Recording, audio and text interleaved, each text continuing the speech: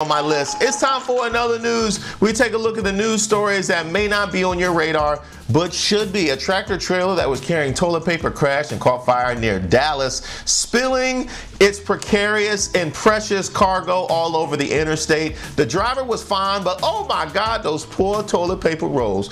People came to scoop up debris more than if a Brinks truck would have spilled hundreds on the highway. Now, I remember the days when toilet paper was so plentiful, people threw it on a house as a prank. Nowadays, if somebody did that, the owner would say, good looking out, and climb the ladder and salvage it all. In other news, a Los Angeles train engineer was arrested for allegedly derailing a locomotive moving at high speed near the Navy hospital ship USNS Mercy because he believed a conspiracy theory that the government is covering up the train's true purpose.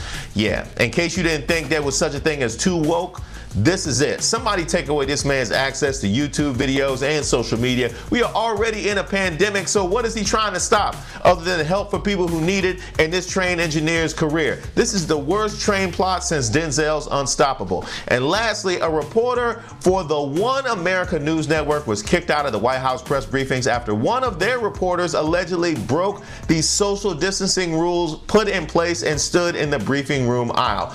Who comes to report on the coronavirus and breaks the first rule of reporting on the coronavirus? This reporter even looks like she's saying, do you know who I am? No, nobody knows who you are, which is why you had to stand in the aisle. Let me know what you think of these stories using the hashtag GetUpDC. Now let's go to Howard for a check on your